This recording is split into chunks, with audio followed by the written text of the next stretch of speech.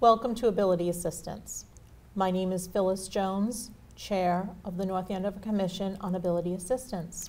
My name is Stacey Leibowitz, and I'm the Secretary of the North Andover Commission on Ability Assistance. Our guest today is Valerie Fletcher, Executive Director for the Institute for Human-Centered Design. Welcome. Thank you so much. I'm delighted to be here. As are we.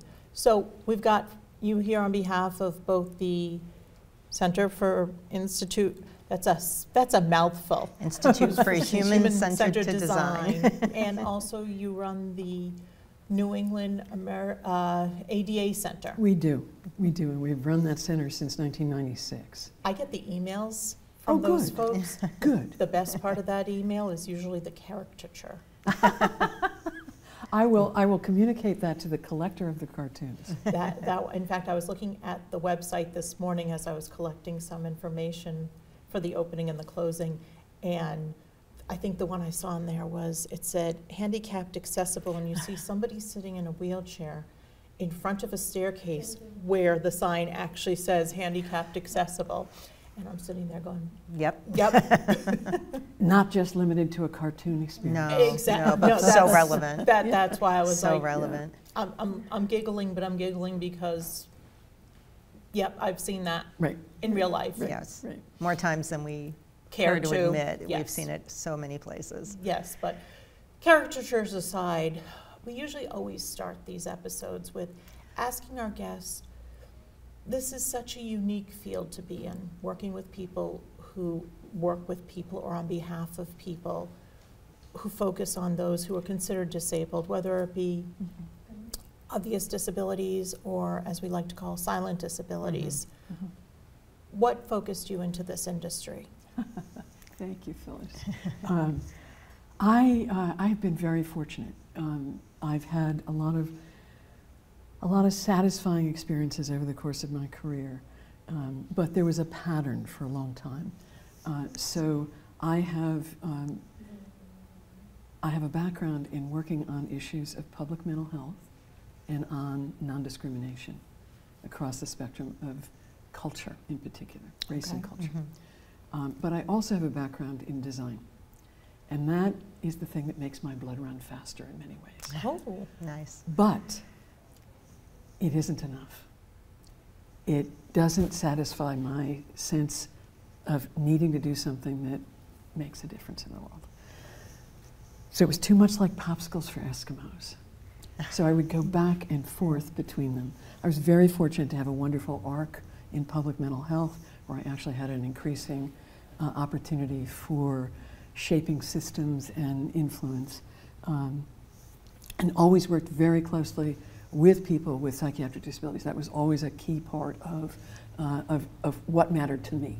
So created the Office on Consumer Affairs for the Department of Mental Health here in Massachusetts, ran the Alliance for the Mentally Ill for a period of time, and engaged people with disabilities in the redesign of the mental health system very aggressively. So it was a very big deal. But that has always been a core part of what matters to me.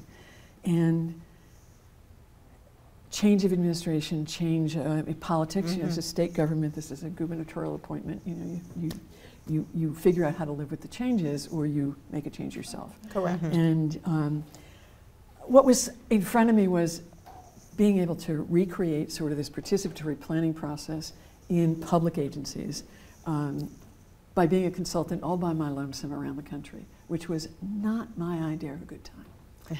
And an old friend who was on the board of this organization, which was very small at the time, in 1997, said, "Don't laugh at me. There's something here that you need to pay attention to." And I did, and it was like the skies opened up. It's like, oh my God, it's marrying design to meaningful change. It was the thing that really just It was like that linchpin. Yes, and where else? I'd never found that before. You know, so the thing that made my blood run faster also made a difference in people's lives and offered an abundant opportunity for learning. Like a once in a lifetime type of opportunity. Well, that's why I've been doing it for Especially with the 26 skill years. set, yes. Yes, I count myself. I've never looked back, not for a minute. Every day is different, and so my old friend, a pediatrician specializing in children with Down syndrome in particular, professor at the Harvard Medical School, was the chairman of our board when I was hired. And Alan's favorite expression was, "I'm just a lucky duck. I am just a lucky duck."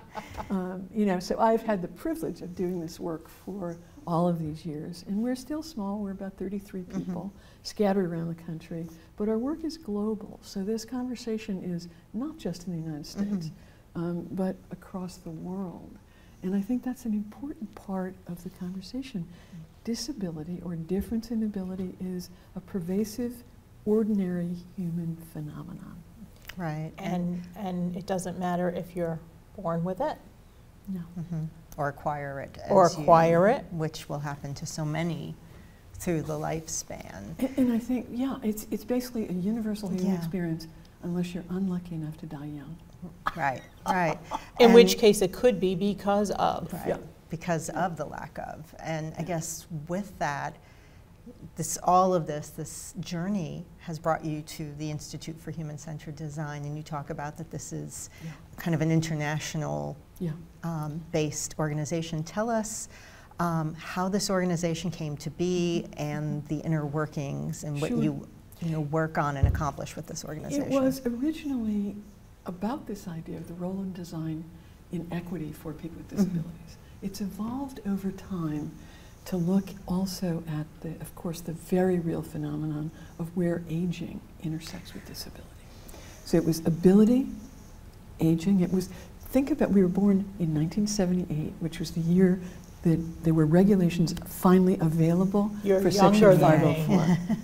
No. No, the concept. No, I understand. The organization is younger. The young organization is younger. It's younger than me, too. So. But it was a state project. Originally, it was a state project. So that 504 intersected that year with deinstitutionalization for kids and adults. Yeah, okay. All of a sudden, the idea that you farmed out people who were very different in ability to institutions run by the Commonwealth for the most part, or by states all over the country, was ending. Basically, this is now perceived as a bad idea, that it was expensive, it was dehumanizing, it prevented people from living the lives that they chose.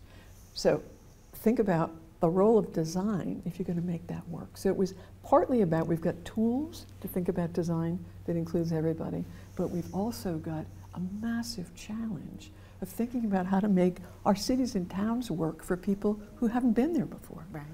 So the earliest days, they were in a big barn-like structure in Boston it was actually all part of Mass College of Art in the Longwood area. Yes. And I'm old enough to know that there was an appetite for happenings at that time. It was sort of learn by doing. So they had piles of cardboard and piles of wood, and they helped people figure out how to change the world so that people could participate. And it involved both kids and adults. And so a lot of that was really thinking of, the original name was adaptive environments. Okay. Interesting. And it was really thinking about, what does it mean for a school? What does it mean for home? What does it mean for the town library? What does it mean for getting around? You know, public transportation was an early interest. That's where it started. So it was really more focused on the education and the active part of finding solutions via something we call design. Over time, it has evolved to be about baseline accessibility. We're fortunate in the United States to have a baseline that basically says, this is the non-negotiable, based on federal standards and state codes, long before the ADA, so that the federal standards only applied if you got federal money. State code was coming along, and that was a very important part of this too. And what a lot of people don't necessarily realize when you say the baseline is you can't go below what the federal government says. The state can always grant more. They can grant a variance. Yes. If it is justified. And it has to also be more. Now, the other variance is then also if you've got a building that's 125 years old, then they can also grant the variance of. You're expected to negotiate between the shared values of accessibility and historic preservation. Yes.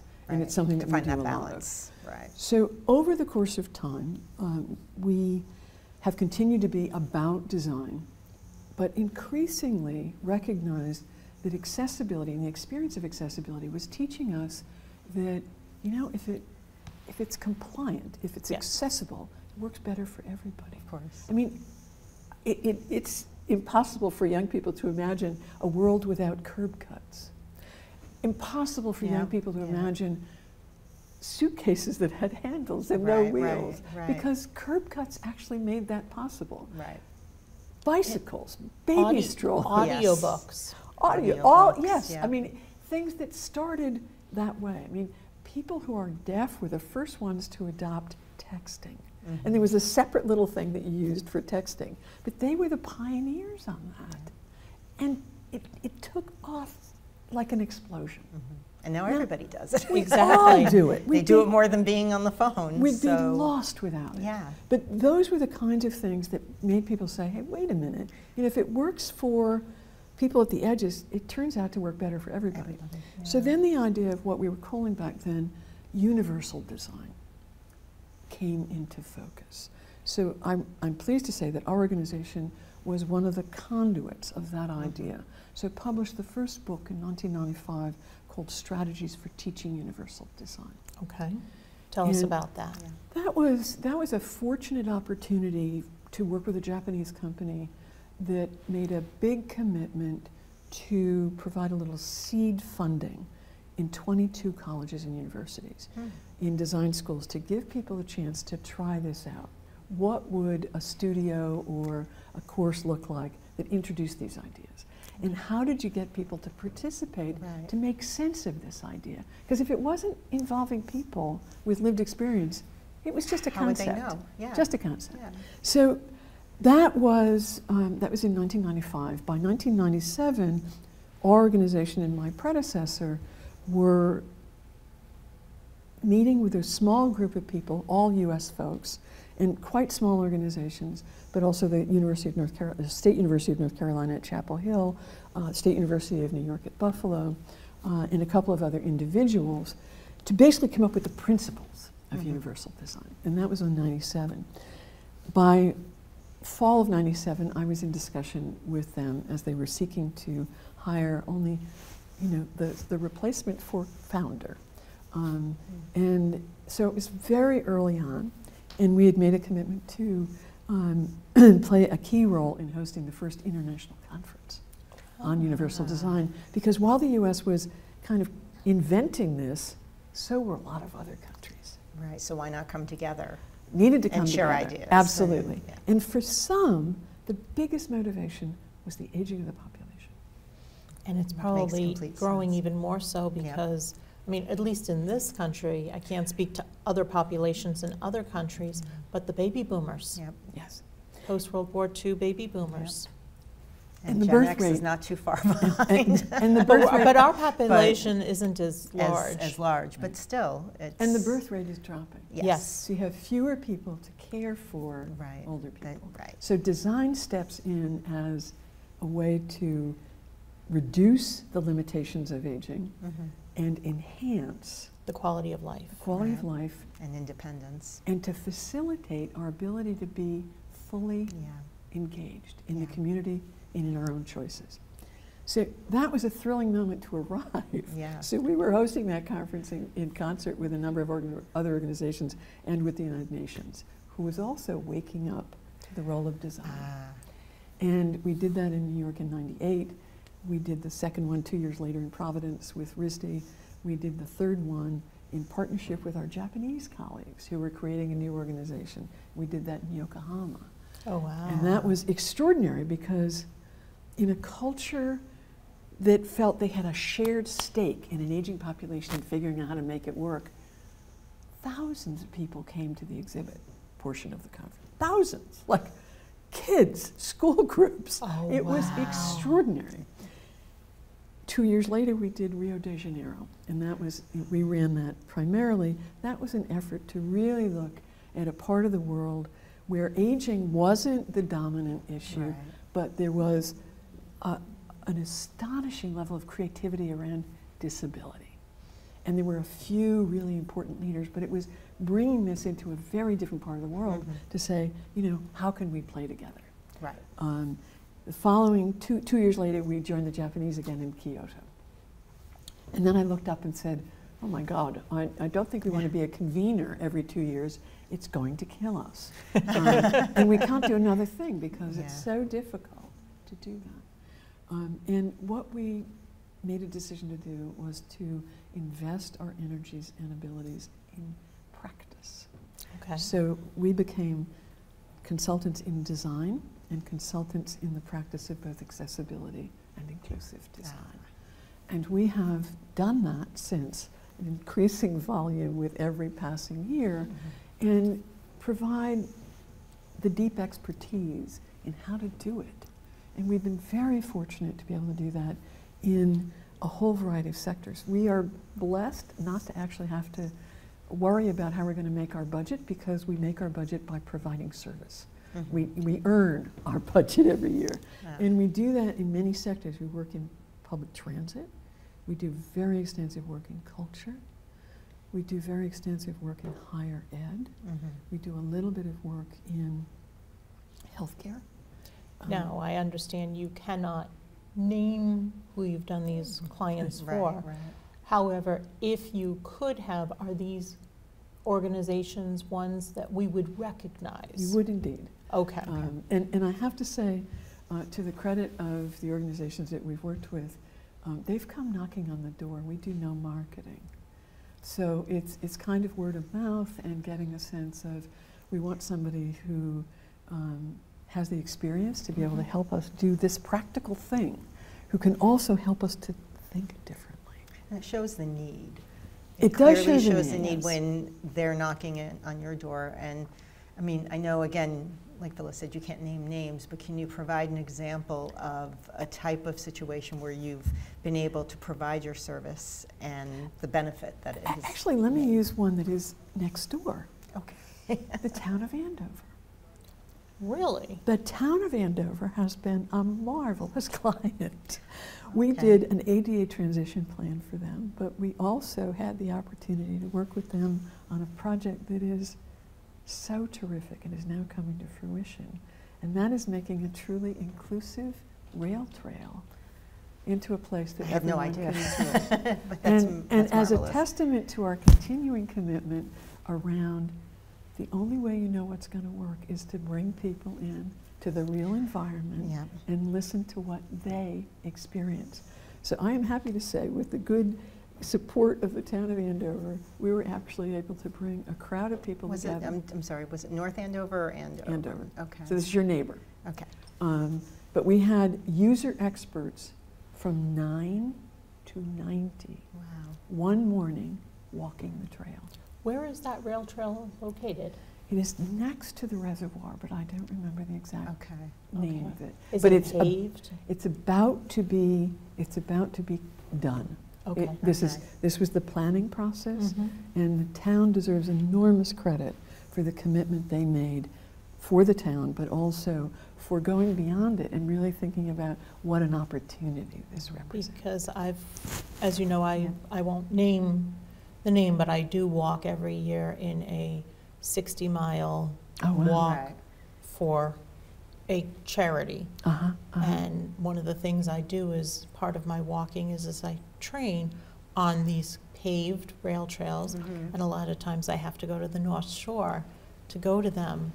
So I find them extremely safe, Yeah, yeah. Accessible. accessible, Mhm. and useful. And kind of just long enough. Yeah. Yeah. Exactly. Exactly. Although I've heard rumors that because the trains actually intersected, Yeah. that they're looking at, over the course of a period of time, maybe trying to connect them Mhm. somehow, so that theoretically, if the rail, let's say, connected from Andover to Peabody, Yeah. I mean, I wouldn't want to walk that as a train. Well, I probably should.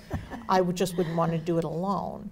That you could walk that rail Right, trail, right. and the markers would be up. And among the other clients that we have, and I'm very proud of working with the Department of Conservation and Recreation, because we're so blessed in Massachusetts that it's 10% of the landmass here. Yeah. Is a public Yes. Yeah, agencies, that's right. public parks, which is just a For such a small It's state, And it's such an comparatively asset. speaking. such yeah. an It's asset. wonderful. And the current commissioner was in Revere and had responsibilities for that very popular public beach. So there's a sense of this is the people's park. So that's been thrilling. So we've worked with municipalities all over the state and around the country, but we've also worked with public agencies. And DCR, has they have a marvelous program for people with disabilities called the Universal Access Program. We've been working not on that, but on making sure that all of the parks work for everyone. Yes. And since COVID, people have found our state parks in droves, more That's than they true. ever have Yes. before. And part of what I think we all need to be looking at in our shared recreation places, whether that's entertainment places, sports places, outdoor recreation, we have to be thinking about the changing profile. Right. We need to be thinking about what does it mean when the majority of people with disabilities in the 6 New England states have a brain-based reason for disability.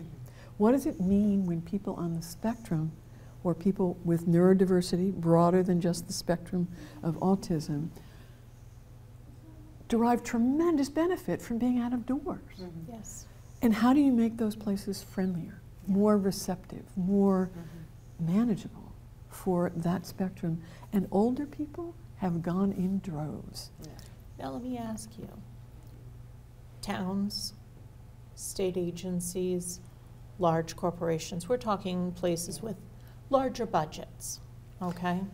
What about, maybe not a mom and pop store type of a situation, but a smaller, reasonably sized, maybe a law firm of maybe 30 people, or a smaller company, that does manufacturing of some sort, roughly 30 people. They're not huge, but they're smaller, they're more local. Is that someplace, if we've got a small company working, that's based here in town, and they're like, this sounds great, but I don't have $30 million to be able to spend. Is that So someplace I you think- can work with? I think one of the things that we all need to understand is work is a particularly important part of what makes life work for each of us. Yes.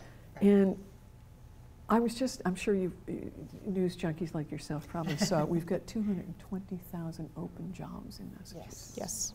right now. There's 60,000 in Connecticut. This is a crisis. We don't know where all those people are, but they're not in those jobs. Yeah. So one of the things that we're doing with employers of all kinds is working with them to recognize that your obligations for compliance is for people who self-report having a disability and needing accommodation. Correct. Yes. The majority of people with disabilities do not disclose their disability. They're They're afraid afraid to. to. They're afraid to, and they choose not to, particularly in a world in which non-apparent reasons for disability are the norm. Yes. So even if you had an IEP in high school, an individual education plan, you go off to college and you've abandoned that. Yes. So nobody's going to know, I don't need it anymore, and I'm not going to do it. We're finding that more and more employers recognize that keeping people, good people, is what they need to do. Yes. How do we figure this out? Yeah. How do we become the place that somebody wants to come and then wants to stay? And that's true whether you're a 7-person firm or a 10,000 person firm. Right. It's because it's very expensive to hire. It's very expensive to reach. And to have Hire, that train, turnaround, yeah. and Tot- So And then to have people that want to turnaround know, is and one of the insane. things they want to know is how do we create a whole environment, both with the physical environment and with the technology, so that it is seamless for people across a broad spectrum of bodies and brains, so that you don't have to have a special accommodation, but that there's the ability to make it work. Among the things we're finding is certainly needs to equity and flexibility are the two principal concerns. And what we find in our research, in our continuous work in this area, in order for people to feel good about a workplace, there has to be some sense of control. Okay, so Exactly. you mentioned the number of jobs we have open. A lot of those jobs are not desk jobs. True, Right. true. Probably the Yeah. greater majority are retail Yes. jobs. Yes.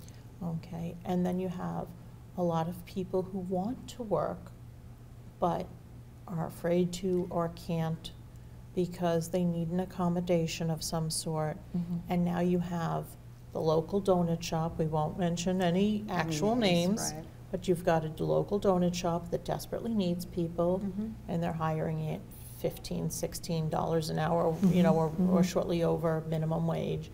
And you've got the person who'd like to work, but they can't handle that fast-paced, busy environment.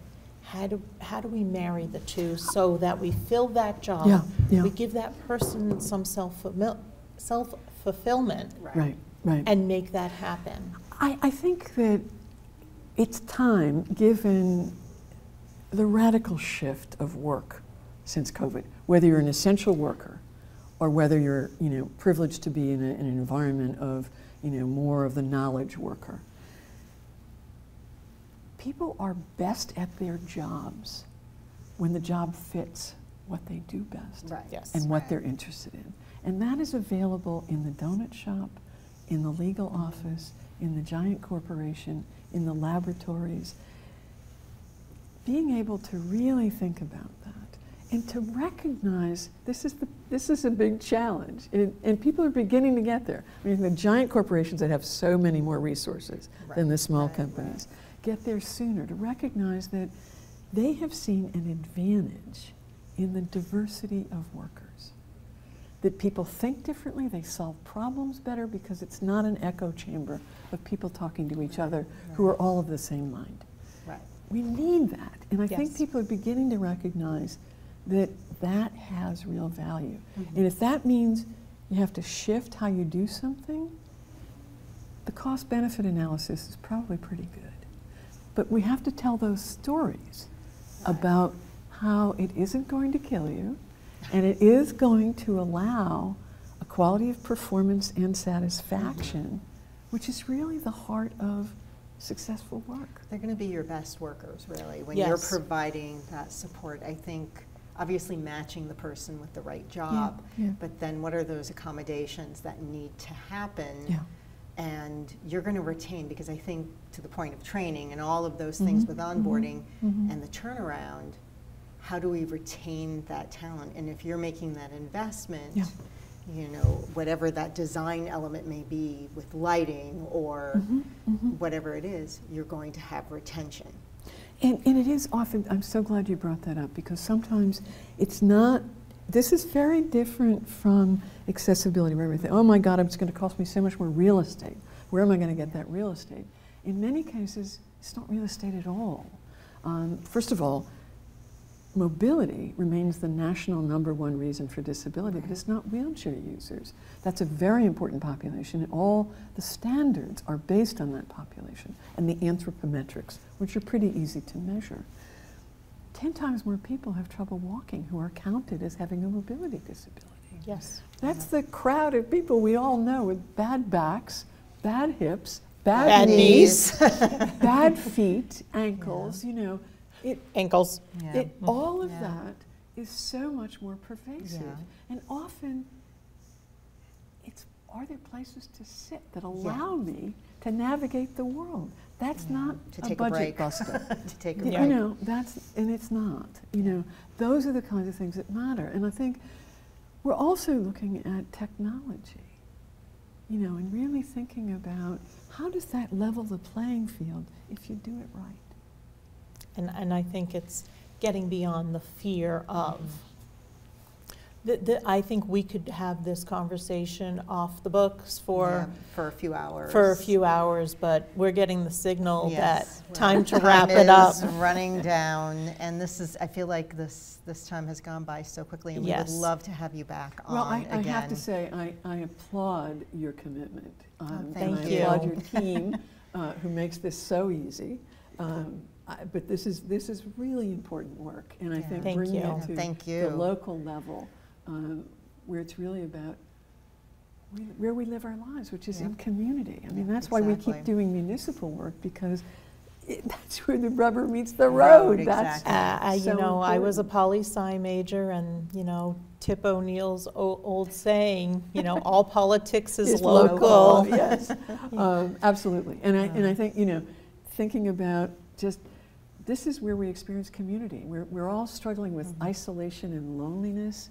Especially post-COVID. Yes. Especially post-COVID, and the chance to be in communities that welcome Exactly. everyone is about as good as it gets. And So that's what we hats try. off to you. And that's a Ability great- assistance, And not that's a great note disability. to end on. So thank Yes. you again so You're much very for welcome. being here. Thank Very you. welcome. You can reach the Institute for Human-Centered Design at www.humancentereddesign.org. If you have any questions regarding the Americans with Disabilities Act or ADA, you can reach the New England ADA Center at newenglandada.org. And we want to thank our crew this month, NECC student Cassie Buwanano, GLTS alum John Kafori, and from the North Shore Academy, Zachary Jones, and from Curry College, Carly Jones. We're still out with details. We're still working out details with Senator Bruce Tarr's office, who hopes to join us in February. We're going to start calling it his annual Beacon Hill update. yeah. Yes. In March, Waystone will be back to finish their conversation with us to talk about employment programs that they have. State Representative Adrian Ramos will be joining us in May. And finally, what is currently known as Mass Rehab Commission will be, hopefully, known as Mass Ability by then, and they'll be our June guests, rounding out our 2023-2024 season. We're already looking forward to the next Yes, season. I know. Looking forward to 2024-2025, and we spoke about when the 50th episode is going to be. This is exciting. I wonder, do the big folks do this, talking so far in advance? I think so. I think this is a great thing. I don't know. We're very excited. We are consistently looking for new topics to explore here on Ability Assistance. We would truly love to know what topics you want more information about. If there are specific topics you want to learn more about, please email me directly at pjones, that's PJONES, at northandoverma.gov, or you can call me directly. Yes, it goes straight to my cell phone. Or she might actually pick up. Yes, at 978-494-0136. In addition to watching through your cable station, you can catch all of our programs on demand via YouTube, the Cablecast app through Roku, Apple TV, the Apple App Store, and the Android system. North Andover CAM's website. We've got the North Andover website, and we roll everything out via podcast on Podbean. Any more areas that we can get those out? We're trying. Thank you very much, and stay warm.